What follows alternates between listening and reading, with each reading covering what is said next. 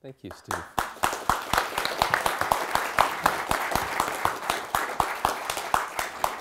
Thanks very much. It's very nice to be here. I've had a nice day. The workshop that Steve organized on rhythm and speech and music was fascinating, and it's really nice to be here and to get a chance to tell you about some of this work on relations between linguistic and non-linguistic sound systems, empirical studies. Before I launch in, I just want to tell you a little bit about the Society for Music Perception and Cognition. We recently redesigned our website. This is a society for people interested in the scholarly study of music and the mind. And I'd invite you to come check out the website. You can just Google SMPC. It'll take you there.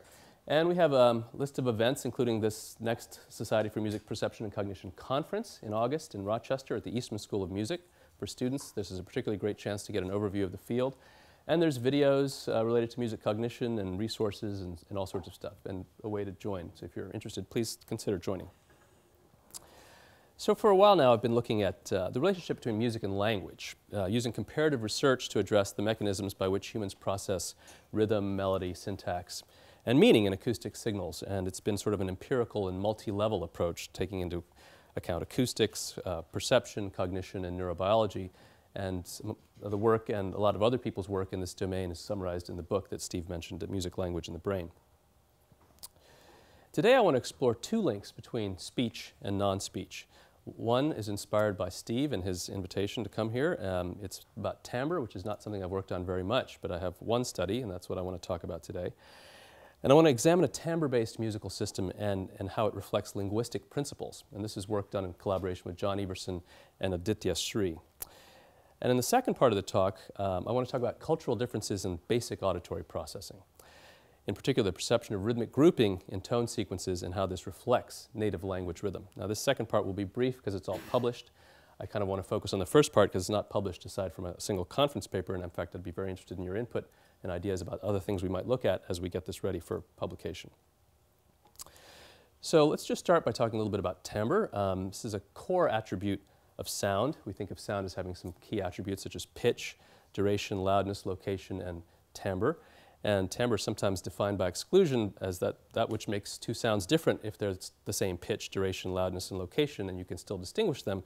So for example, if you play the note A440 on a clarinet and you play it on a cucaphone, which is a cucumber, it's been hollowed out, they'll sound different even if they have the same pitch, duration, loudness, location. They have different sound qualities or timbres. Some of the key acoustic correlates that have been studied by Steve and others include the relative weight of high versus low frequency, the spectral centroid or the brightness, the attack time or the amplitude envelope, the spectral shape of a sound, its evolution over time. And timbral contrasts are really essential to speech. They're sort of fundamental to how we communicate with speech. All languages use phonemes. That's sort of, you can think of that as sort of an inventory of discrete or distinct timbres or sound qualities. And the average phoneme size in language is about 27, so about 27 distinct timbres is what we use to communicate with speech. And we do it, how do we do that? Well, how do we generate timbral diversity with speech? Well, one way is the vowels that differ in their timbre, reflecting changes in the vocal tract shape, or resonances of the vocal tract. So in this kind of schematic of the vocal tract, here are the lips, you're looking from the side. So here's the lips, that's the tongue body, that sort of humped thing, this narrow canal is the vocal tract. It's shaped differently for different vowels, creating different resonant properties of the vocal tract. So for example, this is the way the vocal tract is shaped for the E and beat, and for the A and bat. And you can see differences in the spectrum. This is a broadband spectrogram showing the different location of the resonances or formants depending on how the vocal tract is shaped, giving the sounds a different color, a different quality that we call the different vowels. Consonants generate their timbral diversity by changes in place and manner of articulation. So for example, here's a little slide from Ladefoged and Madison's book on sounds of the world's languages. Again, a side view of the vocal tract, the lips here, the nose here, and the vocal tract here. And all these lines, numbered lines, represent different places where the vocal tract can be constricted to create a consonantal articulation. So for example, you can differ in the place you make this constriction and the way you make the constriction, what's called place and manner. So if you make the constriction at the lips, a bilabial constriction, and you make it in a manner that is plosive, that is total closure of the vocal tract followed by sudden release, you'll get a B or a P.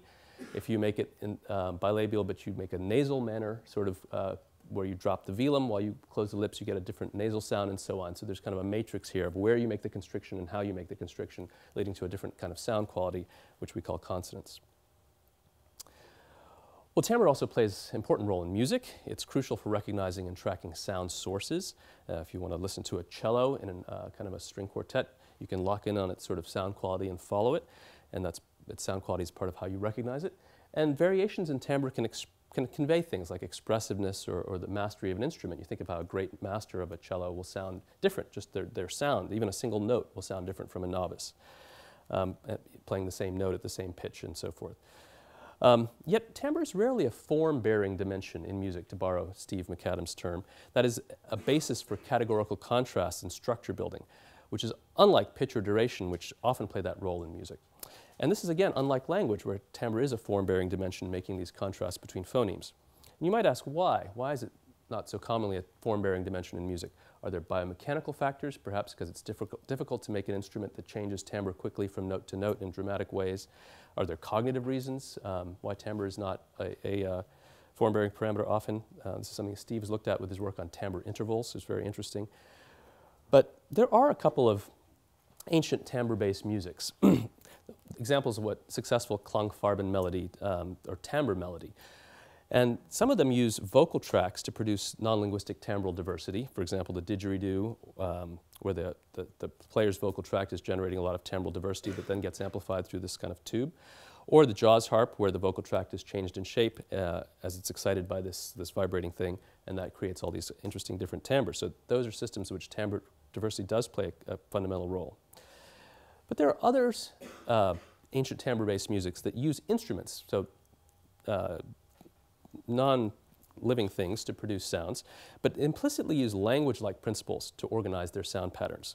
And I think that's sort of an interesting idea, especially in terms of contemporary music, because people in contemporary music are often very interested in how do you make timbre a form-bearing dimension in music. So it's interesting to look at an instrument that does this successfully and how it does it. The instrument I want to focus on today is the tabla of North India. It's a rhythmic, it's shown down here. It's a set of hand drums, one played with the left hand and one played with the right hand, and they provide a rhythmic accompaniment to melodic instruments, but they have their own incredible complexity in terms of the rhythms that they produce. It's a very elaborate, complex system. And the central claim I want to make today for this part of the talk is that tabla drumming is a non-linguistic system with a symbiotic relationship to vocal timbre, by which I mean symbiotic in terms of how timbral contrasts are created by the instrument, in terms of how drum sounds are symbolized verbally, and in turn, perhaps, and we'll get to this at the end in terms of a hypothesis, in terms of how they're processed by the brain, the timbres. Okay, so just a brief note on tabla acoustics. Now, as is typical of drums, the sounds of the tabla have a sharp attack as the drum is struck. But it's interesting that the stretched membrane is tuned in a certain way that it yields a very bell-like ringing quality. And so there are these different modes of vibration in the membrane when it's struck. But due to this iron filling and paste patch called the shihai, which sits on top of the drums in sort of a raised sort of bump, that actually changes the tuning of the membrane, making these modes go from inharmonic to more harmonic. So it gives the instrument a bell-like quality when it's struck, which is really interesting. And distinct drum strokes produce distinct timbres. And I want to illustrate that for you with just three. What's shown here on the left of each of these movies is kind of a static diagram of how the fingers hit the drum for this stroke. So this is one stroke where the index finger hits the rim of the drum while the third finger rests lightly on the drum head. This is one where the left hand, that's the right drum, this is one where the left hand hits the head of the drum with one finger while the palm rests on the drum head. And here's one where it combines these two to make a combined stroke with a different sound. Now I'm going to play these movies, and I was just testing the system before you all arrived. And in an ideal world, I would click on this and the movie would just show in situ, but apparently it reformats and then takes over the whole screen, and then I'll have to go back and forth a bit between the screen and the PowerPoint, so just forgive me. And you'll hear sound before the movie starts to play, but he plays everything 3 times, so hopefully you'll get to see him play it. So this is one of these drum strokes.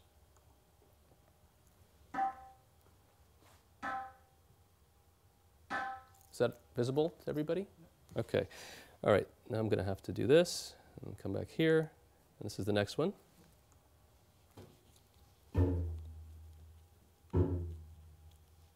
Okay, quite a different timbre. And okay. And then this one is the combined one.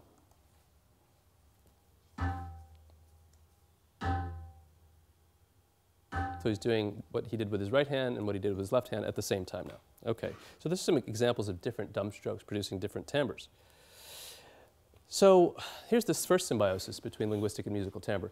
The timbral contrasts in this instrument are created kind of quasi-linguistically. What do I mean by that?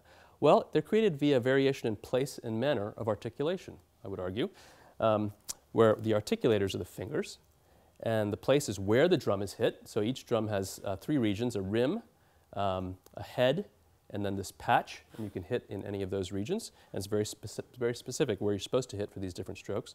And the manner, how the drum is hit. So which drum is hit, large, small, or both, whether it's a closed stroke where you whack the drum, you keep your finger down, or you bounce off it, how many fingers hit the drum, what order they hit them, and so on. So there's place and manner variation creating this kind of matrix of sounds. And this yields about 10 to 20 distinct different drum strokes or timbres that this instrument can produce. Okay. So the second symbiosis is there's a verbal symbolization for these drum sounds. There's a kind of a nonsense syllable vocable language to name the drum sounds. So each different drum stroke is associated with a different nonsense syllable or bowl, what's called a bowl in the Hindi tradition. This is an old oral tradition.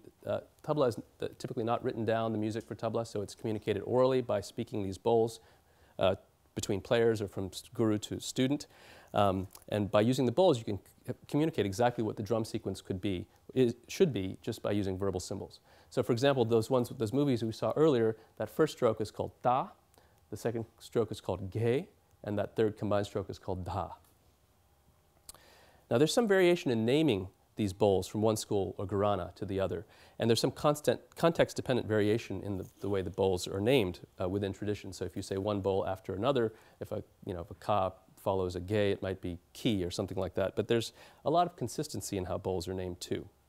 And that's what is interesting from the standpoint of acoustic symbolism. Bowls use a diverse set of consonants, these nonsense syllables. So they're underlined in red here. These are the consonants in Hindi. And you can see that they're mostly stop consonants, which makes sense as onset consonants for these bowls, because these are consonants that provide a strong, clear acoustic burst, kind of a whacking-like sound. And they use a diverse set of vowels as well, which is sort of interesting. So here's just some of the vowels in Hindi underlined in red that are used for bowls. Okay, so that's the kind of the theoretical description. But let me give you an example of what this is like in real life. So I want to show you a movie that I took in Bombay when I was doing this research. And this is a professional tabla player, Pandit Nayan Ghosh. And he's going to speak a sequence of bowls. It's actually 82 of them. And then he's going to play the corresponding sequence on the drums. And after he plays that, then he gets into kind of improvising a bit and going even faster. And you'll see that speed is part of what makes this tradition so impressive. And as you're watching this, note how the drum sound timbres are rather diverse, but they're not too diverse. You don't get streaming. You don't get them flying off in different perceptual directions. They're kind of a unified thing, but they are diverse. And this video is also available on my book's website if you'd like to see it again later. All right, let's just play it.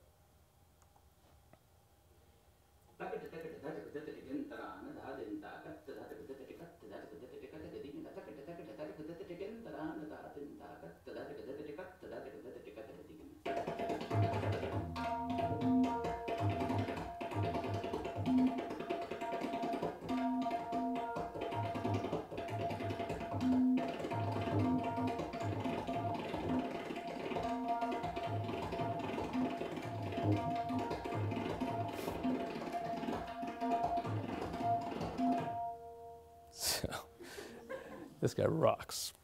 All right, so let me just, that example, the first 82 bowls and the first 82 drum strokes were an example of tintal, a 16-beat cycle. They're these very elaborate rhythmic cycles in which these sounds are produced.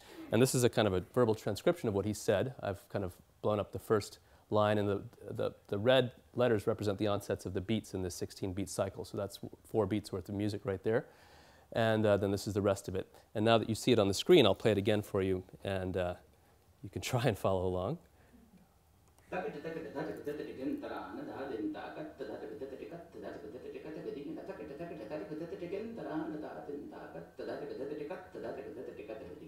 Wow. All right, and there's the drumming.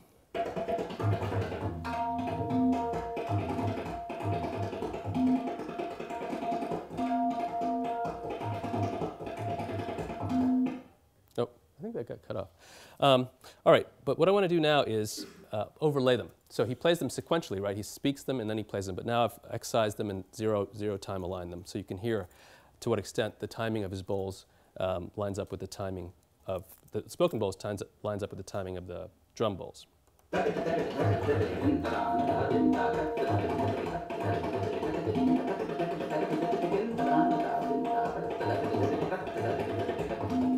it's pretty close. Just to show you, he's using quite a diverse set of bowls in this composition: ta, ki, da, tra, ka, di, and so on. But and he's going to about 8.5 bowls per second when he speaks, which is really pretty fast. Oh, by the way, some of these bowls that are frequently combined become sort of like words or chunks that act as units. So, for example, takita, datraka, gadigana, and so forth. So that's another way in which this sort of linguistic is this building up of structure into larger units. But let me just show you a quick analysis of the timing of those bowls. So what I'm plotting here is the onset times of his spoken bowls in that passage. So here there's 82 bowls, and this is just the onset times of the first, the second, the third, the fourth, the fifth, all the way from number 1 to 82. Okay?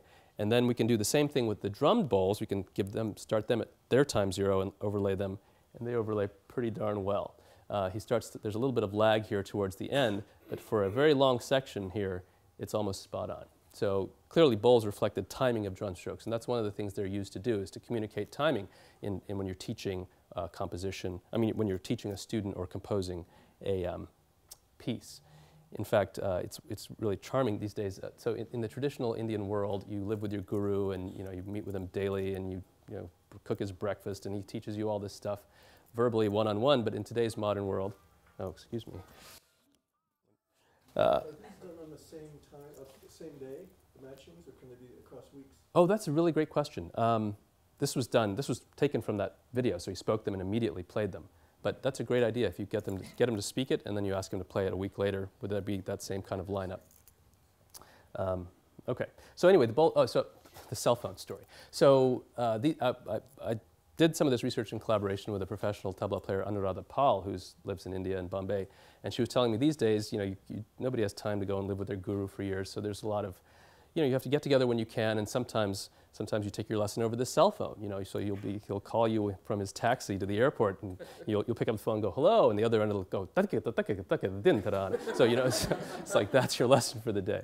So all right, so bowls clearly reflect the timing of drum strokes, a very effective way to encode those patterns. But do bowls reflect the timbres of drum strokes, or is the mapping arbitrary, as in solfege? So in Western music we have do, re, mi, fa, sol, la, ti, do, or in Indian music sa, re, ga, ma, pa, da, ni, sa, which is a way of naming pitches, but it's not particularly representative of the sounds of the pitches in any way. But what about these tabla vocables? How strong is the symbiosis between vocal and drum timbres in the bowl system? So we conducted an acoustic and perceptual study focusing on 8 of the core bowls. This was done with 6 professional tabla players, one of them female, recorded at a professional sound studio in Mumbai. All used the same set of drums, and each played basic strokes and spoke the related bowls 5 times each. So speak and play 5 times each bowl. And then we analyzed that set, both the speech tokens and the bowl tokens for these acoustic studies. So we had a population of about 30 spoken bowls and 30 drum bowls for every thing we studied. And all this acoustic analysis was done in Signal, a digital programming language for sound analysis. Okay, so here are the drum strokes and bowls we studied. And I'll just show you a movie of them. And again, unfortunately, this will take over the screen, so you can't look at these descriptions while you watch the movie. But basically, they're 8, and they're thin. Well, we won't go through the names. Let me just play them. Let me just play the movie for you. And this is just written descriptions of what he does with his hands, but you'll be able to see it. Okay, that's number 1. He plays everything 3 times. This is Aditya Sri, by the way, the student. That's number 2. That's number 3.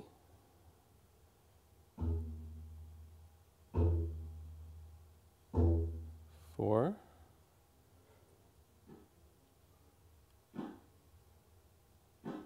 5.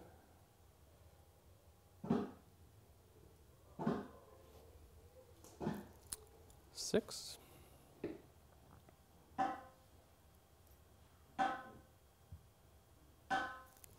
7. And this, you've seen this before. This is the combined one. Okay. So you can see they produce different distinct sounds. So what we did was we focused on pairs. We kind of analyzed them in pairs, examined a salient acoustic difference for each pair. So we looked at tun versus tin, the first two that he played, differences in their spectral brightness or centroid.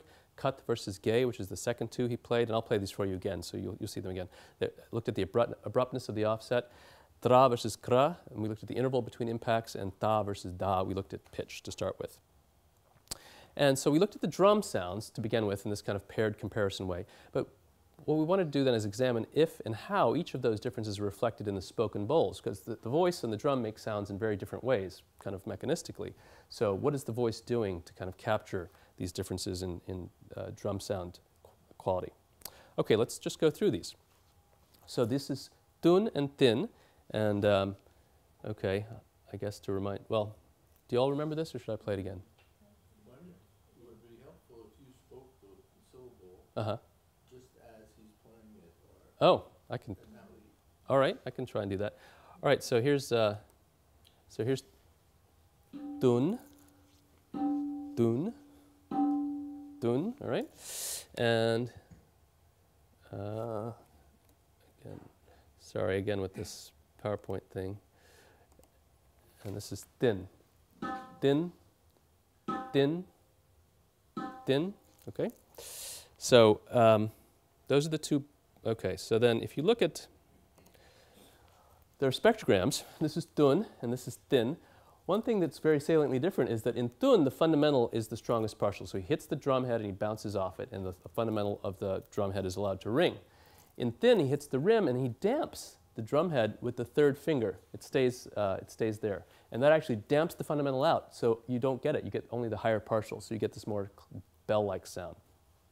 So that changes the spectral balance. You get this kind of darker sound here and a brighter sound here because the high energy harmonics here and the damped fundamental.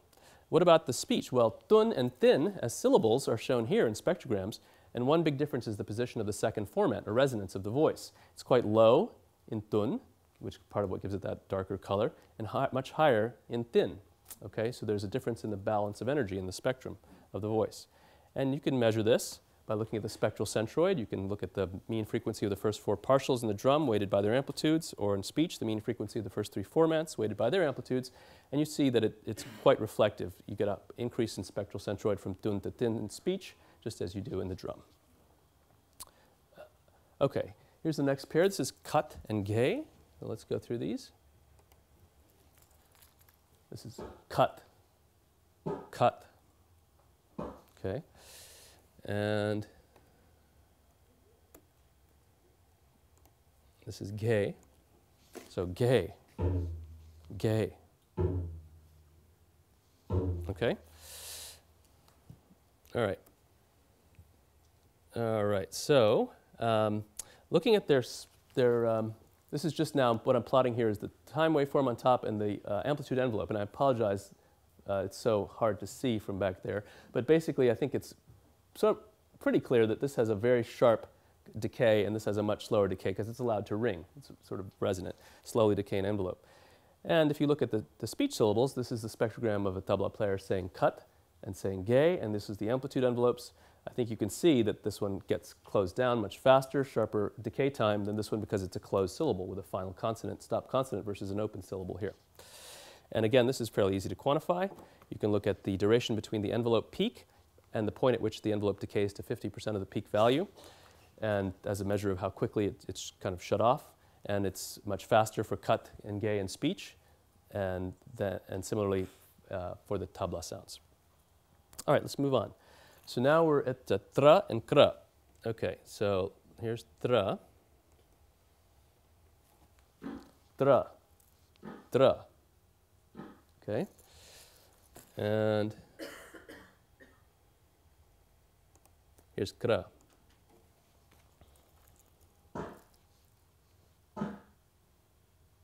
You can hear the kind of asymmetry in the timing. It's definitely not hitting them at the same time. Right? There's that kind of flam. And that's important. So if you look at the spectrograms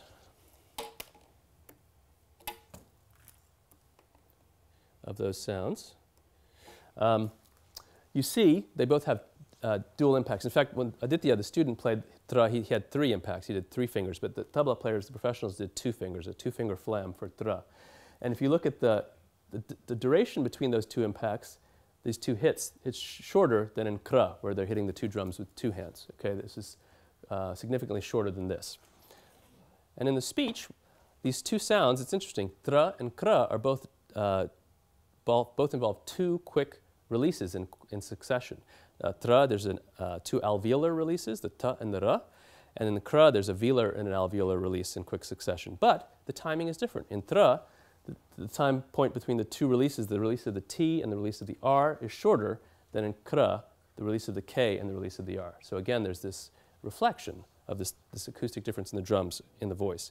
And you can measure this, and again, it comes out as significantly different in both domains. Okay, and lastly, here's da and da. So here's da.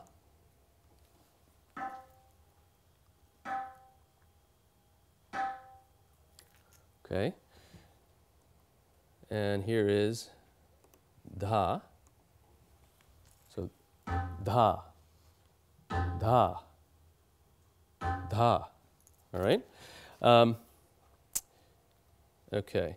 Now, one thing that's sort of salient about these is the da has kind of more belly to it, right? It's got this deeper frequency because you're hitting this lower pitched drum.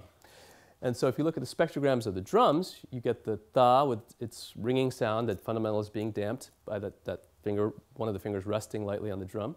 But da has the lower frequency of this deep drum in combination, so there's a deeper sound to it. So one idea is that perhaps there's a difference in the fundamental frequency of the voice. And here's a tabla player's voice saying da and da. And here's the narrowband spectrogram, and the red arrow marks the fundamental frequency, which starts lower in the spoken da. And if you just measure the fundamental frequency average over the whole syllable, you find that it's lower for spoken da than for spoken ta, just as the frequency of the lowest partial is lower for da than for ta in the tabla. So that now we have fundamental frequency as another cue being used.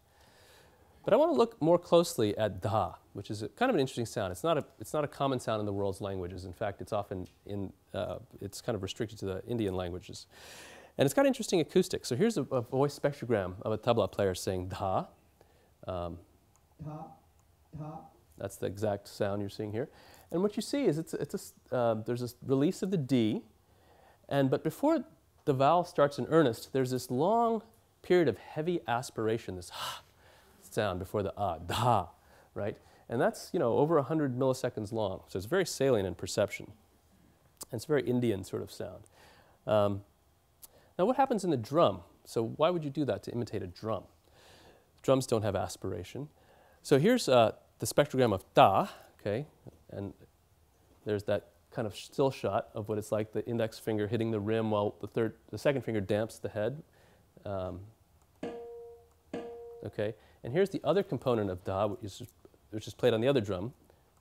Oh, shoot, sorry. We can't hear the resonance so much.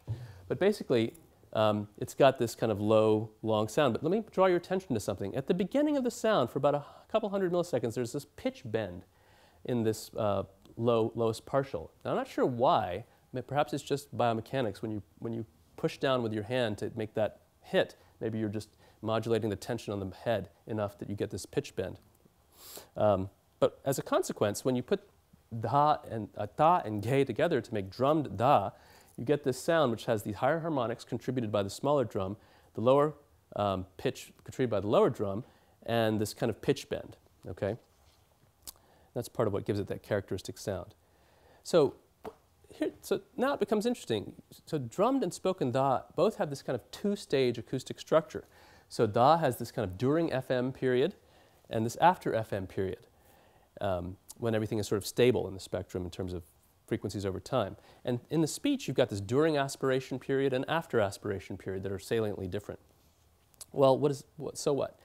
Well, it's actually interesting. These stages have an abstract sort of similarity. In both cases, there's an early domination by the low frequency, followed by a more balanced spectrum. So during this little pitch bend of the da, this is the most energetic partial. It kind of dominates the sound, and then it gets more balanced as time goes on.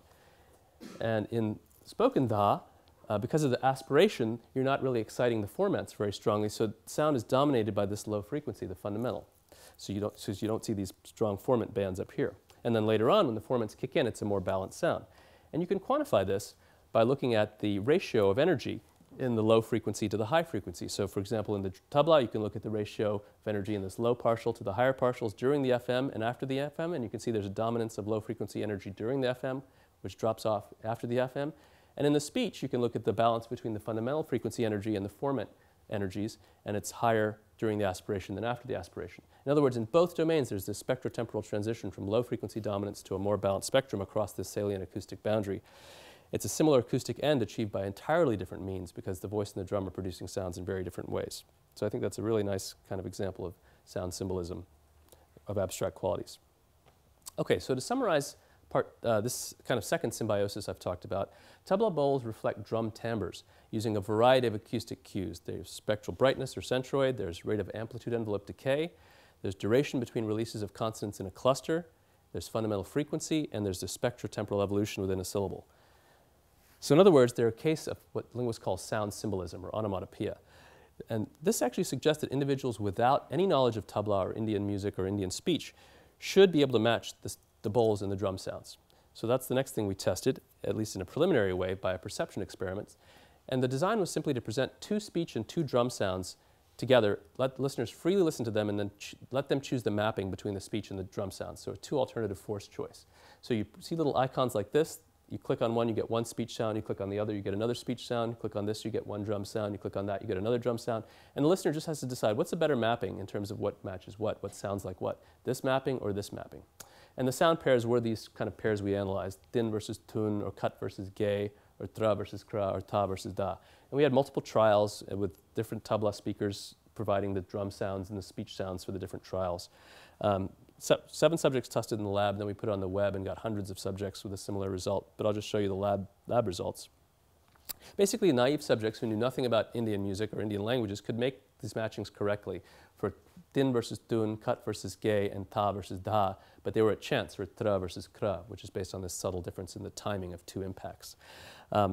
So they can do it. Of course, this is a rather constrained situation where you only have to choose between 2 drum sounds and 2 speech sounds. If we'd opened it up and made the choices more, like if you had to try and match all 8 drum sounds against all 8 speech sounds, I think that would be harder. But just to summarize this part of the talk and talk about some implications, I think tabla drumming is a non-linguistic sound system that uses language-like principles to organize its timbres. It has rapid articulation with place and manner variation in terms of the way sounds are produced. And musical timbres are reflected by and reflective of speech timbres via these bowls. And this leads to a very successful case of klangfarben melody in an ancient traditional instrument. And I think this might have some implications for brain processing of musical timbre. And I brought this up specifically because this is something that's been worked on here in Montreal by Dan Levitin, Stephen McAdams, and colleagues in their neuroimaging studies of timbre. So there's some work by Pascal Balin, who's another person who spends a lot of time in Montreal, that, suggesting that there are voice-sensitive areas in the human brain. These are areas that are particularly responsive to human voices as opposed to other complex sounds. And it sort of makes sense from an evolutionary standpoint that we would have regions that are kind of specifically interested in voices. These are bilateral temporal areas which show stronger responses to vocal versus non-vocal sounds of similar acoustic complexity. So this is a slide from a paper that just came out, this should be 2011, Current Biology. Just came out in Current Biology, a little review by Latinus and Balin, showing some of these areas in the superior temporal sulcus, these temporal voice areas as they call them, but they're on both sides of the brain. This shows the right side. And these are spectrograms that are supposed to represent the fact that they test the specificity, selectivity of these responses using voice sounds and the non-vocal sounds of similar acoustic complexity. All right. Well, I would like to predict, based on this study that we've done, that tabla players would show a similar response to spoken bowls and the corresponding drum sounds in these voice-sensitive areas of the brain. So these bowls, I mean, these drum sounds sound nothing like a voice. No one would ever confuse them with a voice. And yet I think that perhaps they would activate these voice areas when listening to them. It would be an example of sort of timbral symbiosis between music and language in the brain. And I think it would be achieved via mechanisms of neural plasticity, reflecting the fact, or due to the fact that there's this language-like organization of tabla sounds, due to the fact that they have this acoustic relationship to voice timbre, and the fact that tabla players have extensive experience mapping drum sounds onto vocal sounds. And a corollary prediction then is that in these tabla players, these voice areas will not respond as strongly to unfamiliar drum sounds. It's the sounds that they've learned to map onto musical sounds and to produce with these kinds of quasi-linguistic contrasts that will activate these voice areas. So that's a testable prediction one could look at. All right, so now let me move on to the second part of the talk, which will be briefer. And that has to do with cultural differences in basic auditory processing. And it has to do with the perception of rhythmic grouping in tone sequences and how it reflects native language rhythm. And this was done with John Everson and Kengo Oguchi in Japan, in Kyoto. So the fundamental kind of underlying theoretical question is, how culturally variable is non-linguistic auditory perception? Well, for complex patterns such as music, we know it's actually quite variable. So there's work by Steve McAdams in collaboration with IRE, published in Music Perception, looking at the perception of Arabic music and how that differs if you're an enculturated listener versus a non-enculturated listener in terms of where you hear boundaries and so forth. Hannon and Trieb have done work with Balkan rhythms, showing that if you grow up hearing these things, you perceive them differently than somebody who hasn't because of their complex meters. But these are complex music. What about simple patterns? What about patterns with minimal acoustic variation? Are those presumably such patterns engage rather quote-unquote primitive auditory mechanisms. Are those shaped by experience? Can culture reach down and influence even those mechanisms that process very simple sound patterns? Well, there's a provocative claim that such things do happen. And this goes all the way back to a foundational text in linguistics. This is from Preliminaries to Speech Analysis by Jacobson, Font, and Halle, where they laid out the theory of distinctive features. But there's a little quote early in that book where they basically claim that our native language shapes the way we perceive simple non-linguistic rhythms. And I want to read it to you because it's so charming. It's a 50-year-old claim. They write, "Interference by the language pattern affects even our responses to non-speech sounds. Knocks produced at even intervals with every third louder are perceived as groups of three separated by a pause. The pause is usually claimed by a Czech to fall before the louder knock, by a Frenchman to fall after the louder, while a Pole hears the pause one knock after the louder. The different perceptions correspond exactly to the positions of word stress in the languages involved. In Czech, the stress is on the initial syllable, in French, on the final, and in Polish, on the penult." Well, what is this saying? It's saying that if you play just the sequence of simple non-linguistic sounds to a listener that are sort of loud, soft, soft, loud, soft, soft, is symbolized by these X's, and it's sort of ambiguous how they begin, so it's just kind of going on. And you ask, what do they hear? What's the basic chunk that they hear repeating? A native speaker of French will say, I hear this chunk that loud, soft, soft. That's the repeating chunk. A native speaker of French would say, no, I hear soft, soft, loud. That's the repeating chunk. And a native speaker of Polish would say, no, I hear soft, loud, soft. That's the repeating chunk. And I actually once talked to Morris Halle, unfortunately the only last living author of that book, where this idea came from. And I said, who are these Czech, French, and Polish speakers? He said they were all Jacobson. So, he was so it wasn't exactly produced with a lot of evidence. It was an interesting intuition. All right, so no evidence, and even worse for that, worse for their claim, there's this 100-year-old claim that perception of non-linguistic rhythmic grouping follows universal principles. And this was studied back in the 1800s and the early 1900s. It's been replicated many times. So one of the principles is that when sounds vary in amplitude, a louder sound tends to be perceived as group initial. And these types of studies are typically conducted with very simple tone sequences that just vary in one parameter. So schematically here, tones that are just vary in amplitude. So the pitch is the same and everything else is the same. It's just amplitude variation. And they sort of are ongoing, and you ask the people how they chunk them. And the claim is that people will chunk that as loud as the initial element in the sequence. And there's a claim about duration that the longer sounds tend to be perceived as group final. So again, simple stimuli varying in duration, short, long, short, long, short, long.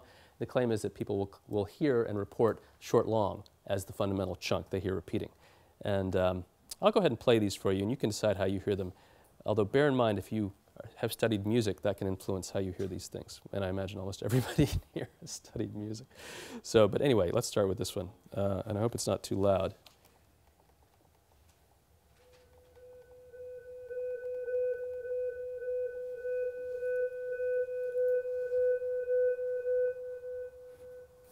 Let's try that one more time.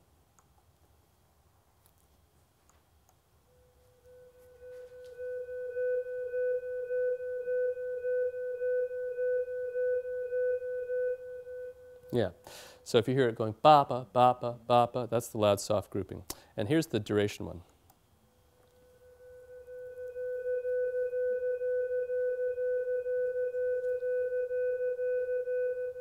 Okay, and you can decide for yourself how you hear that. But the claim is that there's kind of a consistency, and it's been tested in several Western cultures in France, in America, in England, in the Netherlands, and it's pretty consistent results in terms of these preferences.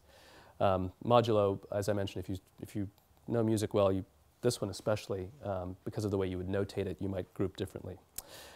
Also, this bias has been shown for 8-month-old infants by Laurel Trainer using a kind of infant paradigms that allow you to tell how infants are hearing things.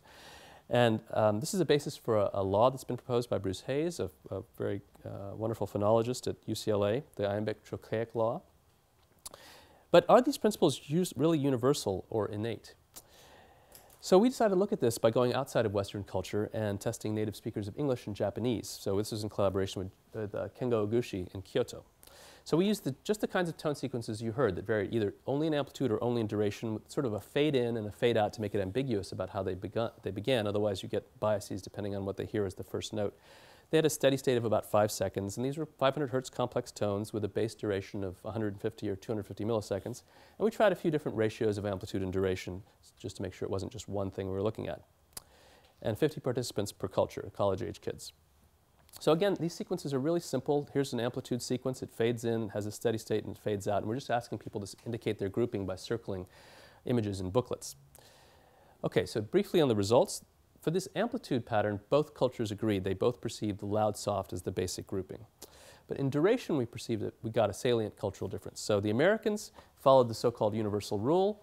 They strongly perceived this as the basic chunk that was repeating. But many Japanese very strongly reported they heard this as the basic chunk. Now, there was more heterogeneity among the Japanese. There were some who heard it like this, and there were some who were kind of in between.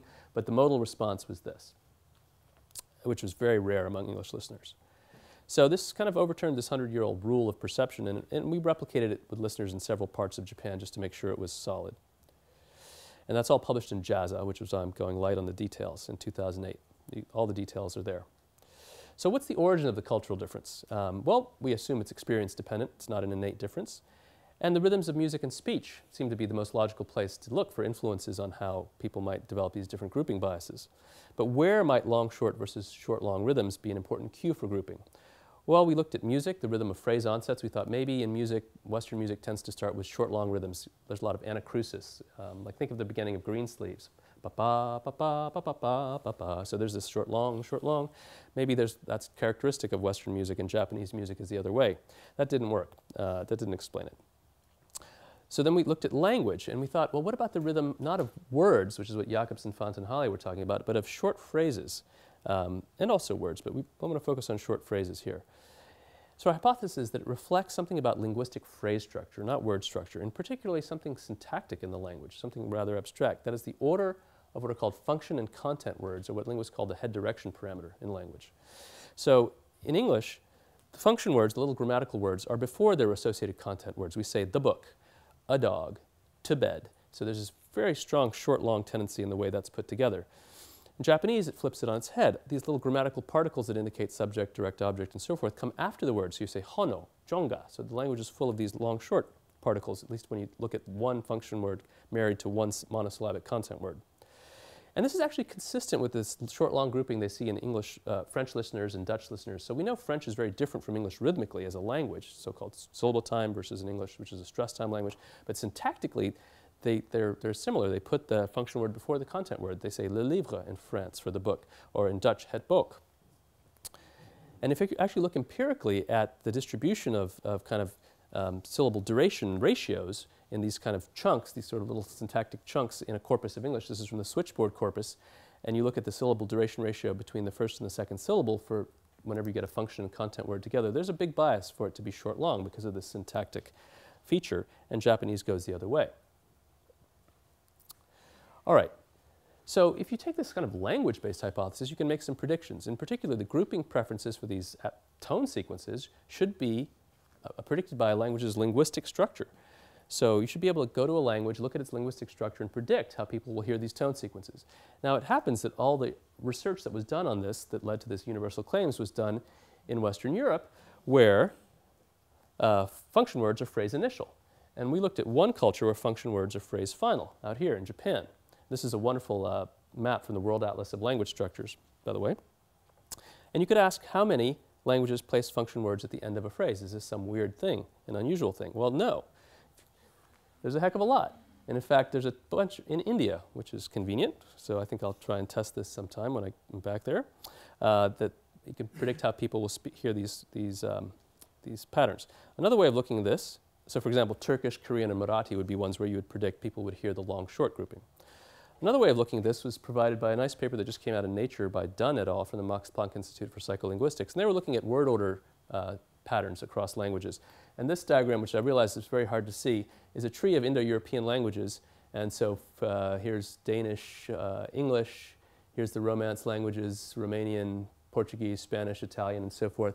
And what I want you to look at are the red squares, which are languages where they put the adposition before the noun, or prepositions, and whereas the blue squares are ones where they put the adposition after the noun, or postpositions. And you can see, if you'd done this research basically anywhere in Western Europe, you would have gotten this idea that it's universal, because all these languages are this way. But if you'd done it in India, you might have gotten a completely different answer when you started to do this research. These are all the Indian languages down here. Okay. So finally, this idea of a language influence also leads to ideas for developmental studies, and we have some recent developmental evidence for a language influence. As I told you, there's this prior work on 8-month-old infants showing that they show this short-long bias in how they group these sounds, these tones.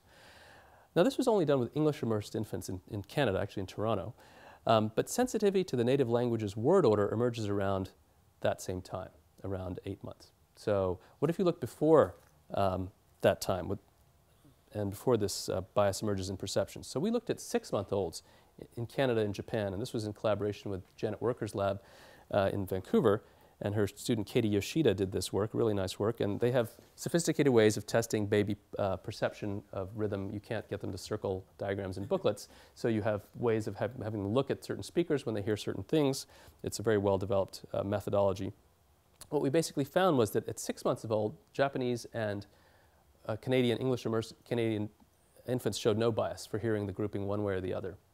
But at 8 months, they were already starting to show their culture-specific biases around the time that word order sensitivity develops. And this is published in Cognition last year.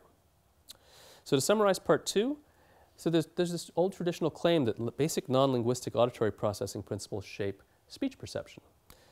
But we'd like to suggest in this case, we see language experience may actually shape basic auditory processing. So it's kind of a different picture than we normally think of. And I wonder how many other quote-unquote primitive auditory processes are shaped by linguistic experience. And this is something one could look at in a lot of different basic auditory processes that are typically only studied non-linguistically. So that's basically it. And just to conclude, and sort of the big picture messages, I think in auditory perception, the research is often compartmentalized. We have our linguists studying phonetics and phonology, and we have our psychoacousticians or music acousticians studying non-linguistic tone sequence processing. But even though the research is compartmentalized, the phenomena aren't necessarily compartmentalized, and linguistic and non-linguistic processing often have some interesting and hidden, not so obvious connections. And I think exploring those connections provides novel ways to study basic mechanisms of auditory cognition, and comparative research can deepen our understanding of how humans make sense out of sound. With that, I will conclude. Thanks for your attention.